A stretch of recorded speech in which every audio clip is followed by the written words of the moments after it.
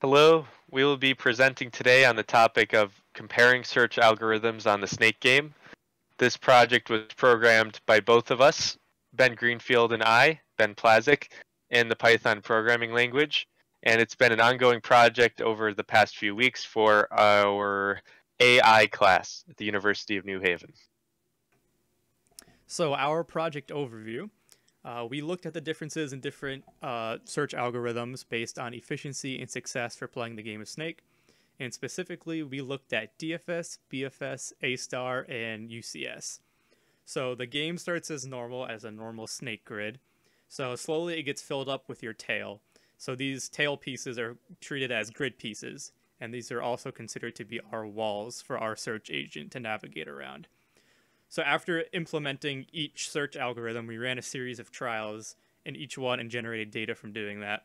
So in the end, we ended up making bar graphs, text file data, and line graphs of our completed data. So as a summary of the overall code in our snake.py, we had the game code, which was inspired from other online free resources. And then on top of that, we implemented our search algorithms and the necessary functions to make these algorithms work, which we will go view now. To begin, I'll show that we can still play the game as normal and what the game looks like.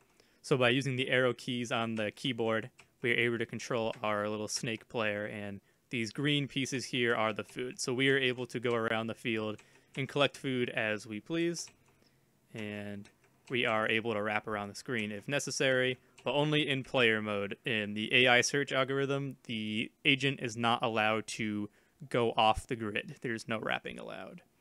So as a small example of showing the different search algorithms, we'll go in order from BFS, A star, UCS, DFS, and then we'll look at some of the code. So we can see here, this should be BFS running, and we can see kind of the behavior follows. These are all random food positions generated, and each algorithm will follow the same. Yep, so now this is A star, and A star kind of likes to follow diagonal lines based on the cost and heuristic functions we've implemented. UCS is also very similar to A star. We can see that in the diagonal patterns it follows. And that'll finish up. And now we have DFS, the slowest of the group, as it likes to explore the deepest connection to every node. So it will go up and down until it reaches that node. So you can see the results of doing that. So we have the 4 search algorithms implemented within our code. All of them follow a similar design pattern. We can look at DFS, where DFS works off of a stack. So when we have our stack, we start with a getting start state, and we follow the generalized DFS algorithm, where we check to see if our stack is empty, and if it's not, we look through current states, and we check each state. The most interesting part would probably be the getting successors, as we need to check at each position whether we have a possible successor to go to, what direction that is, what position, and what cost that is.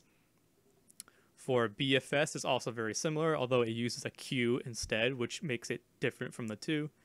And from the reasoning of that is that the queue and stack, they are accessed in different orders. So that provides the different searching methods that we've seen. So again, this just looks through all of them, and we look through the get successors. And then for A star search, it's a little different, where we have a cost and a heuristic. We decided to use a Manhattan heuristic, which simply just finds the distance between our current position and the food location, which is the goal state. And it finds that in a Manhattan matter, so we use that as our heuristic. So A star uses a priority queue, and most of the setup is the same, except just for at the end, we're also incorporating cost and an H cost. So the H cost takes the cost that is implemented in our get successors, and we also add in our Manhattan heuristic. And that's how we get that one. For UCS is also very similar to A star, except it only uses the cost, the path cost, instead of a heuristic.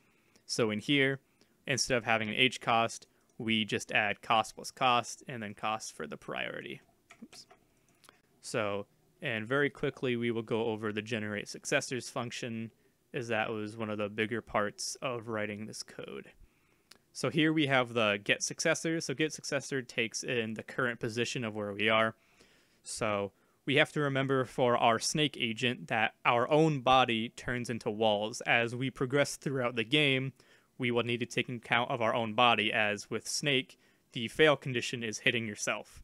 Or, and for our search agent's case, also running off the screen, as we do not allow wrapping. So for getting the successors, we generate a successor list, and we look at making possible moves. For these possible moves, X and Y, only one can move in either direction at a time. We cannot move in to adjacent squares, so either Y moves up or down, or X moves left or right. So we do this by looking at each move set. So X has a set of moves, and Y has a set of moves. And we go through each one, and we follow a generalized kind of generate successor state, where we look to see if the next state we're looking to generate is within our own set of walls or our own body. If it's within our body, we want to skip this, as that is not useful to us and we don't want to run into ourselves. We also add in a cost here for the algorithms such as UCS and A-star. For our cost, we decided to use a Euclidean cost to avoid using just a zero trivial. While this may not be the best implementation, we just wanted to see a little bit of a different action of just taking zero. So Euclidean cost simply just takes a position and goal and calculates the straight Euclidean cost and returns that. We decided to prioritize right and left movement for our agent just to get a little bit different data so we could see the differences. So to do that, we just divide by 2, as we want to look for the lowest cost possible. So if right and left get a lower cost, the agent will take that first.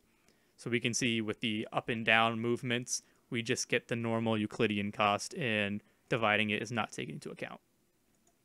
And so now I will take it back over to Ben. So to continue off from Ben, I'm going to now go ahead and discuss the code involved with the run search function and the pandas and data frame code, which produces the analytics that we used to make sense of this project. So to begin with the run search function, it begins right here in our program. So run search, right off the bat, it basically runs the run search, the algorithms defined by Ben earlier before. So it goes in the order of DFS search, BFS search, A-star search to UCS search. So each one of these searches is being executed in a for loop that iterates through the numbers 0 to the length of the food positions array. The food positions array is seeded at runtime with a random list of food positions. And for every execution of run search, a new food position array will be used. So it will go until the food position array has been reached the end. And if it is dead, it will return back to this function. So those are the run search algorithms. Now to continue, we need to calculate the scores. So to begin, we enumerate through DFS actions, BFS actions, A-star actions, and UCS actions. Each of these is equivalent to the sum of the actions list. So to make sense of the actions list, I will scroll up to where they are defined. So they are defined as global essentially. And up here, you can also denote the food positions array and the function in which it is seeded with the random values in terms of X and Y. So to get back to my original point, the actions list, it's enumerated, I believe, BFS, DFS, A-star, and UCS. And the actions list will contain all of the actions that the snake has taken within its own runtime. So to get back to where I was before, that's what's happening there. It's essentially the sum of all the actions. The total actions will be returned out to the output screen.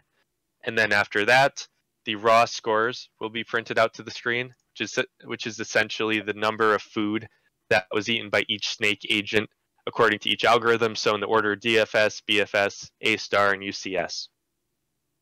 So essentially, with this information, we calculate a score. So this score was derived by me and Ben, and this score favors scores that are high, so having eaten a large amount of food objects on the screen, and actions that are low. So we're looking for a snake agent that is able to find the food in the least amount of turns with the least amount of actions. So we multiply times 100 to make it more digestible by the eye, and we go ahead and print to the output screen. So now, to continue on, we write everything that just happened to the file. So we're writing our list of actions, essentially, our scores that were recorded for each search algorithm, and then finally our calculated scores. So our calculated scores is telling us, basically in the scope of this project, how well did we do? How well did this agent do compared to the other agents? The score has no meaning beyond that, the relative score. So moving on, I will now get to the pandas section of the code. So in this pandas section of the code, we begin off with the data. So we round off the calculated scores array. So for index 0, 1, 2, 3, we do for every search algorithm. And we essentially make a bar graph.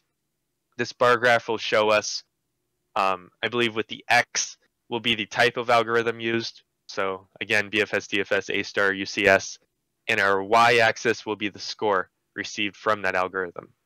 So moving on, now for essentially every action that is taken by an algorithm, so for each type of algorithm, there will be a line graph associated with it. And the line graph will have a value of X being the score, and I believe Y being the searching algorithm. So this will be looked into more. If it's unclear now, it will be cleared up quite soon. And this is essentially done so the actions are considered for every search algorithm, and they are outputted as a plot. And again, that will be shown at the end. And that is it. That is it for our run search method. Now to look at an higher up level, we will be doing a run multiple. So this will allow us to essentially look at run search, do a run search X amount of times, and see the output of our data. That will be done shortly after I discuss the rest of run multiple here. So there will be a complete average that is taken at the end of our execution of the program, and this average will be displayed in a bar graph. So now to transition over, I will go back to the slides. So that is our code summary. Now to get to these analytics, this was generated by our program. So what you see here is for each searching algorithm, you can see in the blue DFS, in the blue again BFS, and so on. So for UCS, and A star, you can see the line plots. So again, the Y is the number of actions and the score is the X. So as the game progresses, you can see the amount of actions that the agent took to reach the food. Now, where you see this baselining here in the graph, that signifies that the agent has died. It has baselined and it has no hope of coming back from the dead. So that is the actions. Now to move on, this is our scores. So in one sample run here, this is the output of our scores in bar graph format. So our DFS, it ran with a 9.91. Our BFS ran with a 7.28. Our A star ran with a 6.53. Our UCS ran with a 6.69. So we did calculate more precision with these numbers. It's just rounded off for ease of viewing. For more rounding, you can see the text file that we've generated, which I will get to very shortly. But anyways, I'll reiterate a few things before we move on to the execution of the program. Now here we're looking at our calculated score. As I said before, our score, which is the number of food eaten divided by the sum of all actions taken by the agent times 100, will give us the calculated score. So going back a slide, that's basically what you see here in the bottom left.